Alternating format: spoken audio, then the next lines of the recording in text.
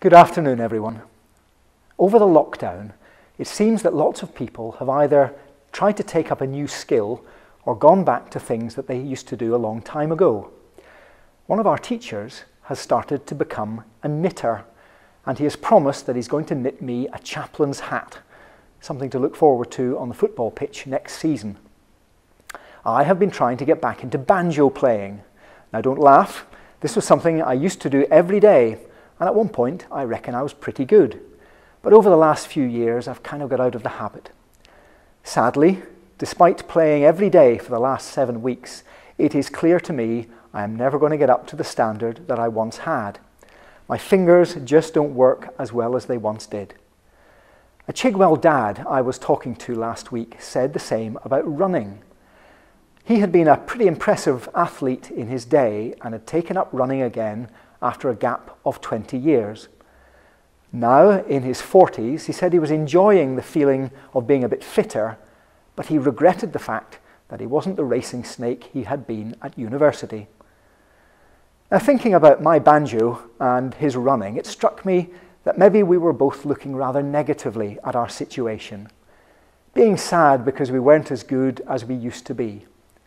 Perhaps instead, we should look at these things in a bit of a more positive light, being grateful for the things that we had.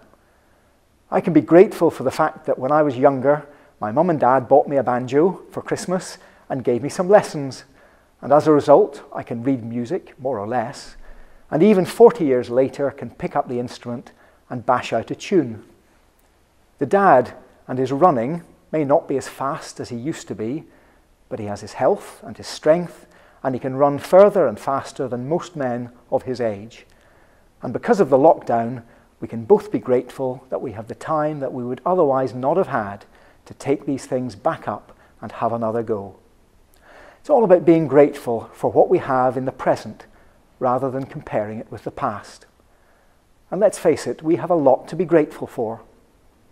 Every Thursday, we stand on our steps at 8 o'clock, along with everybody else. We clap and bang our pots and pans to thank everyone who is keeping us safe in the National Health Service and all of the other essential people. So despite all of the things that are challenging us at the moment, we need to recognise just how fortunate we are in so many ways, and we need to be thankful. So, I have a request for you, a bit of chapel homework. This evening you will go out on your doorsteps at 8 o'clock and clap and bang your pots and pans to say thank you to our National Health Service. But when you come back inside, I want you to get your whole family together, light a candle, and have each one of you say something that they are thankful for today. Even better, take a photo and send me an email. We'll say a prayer.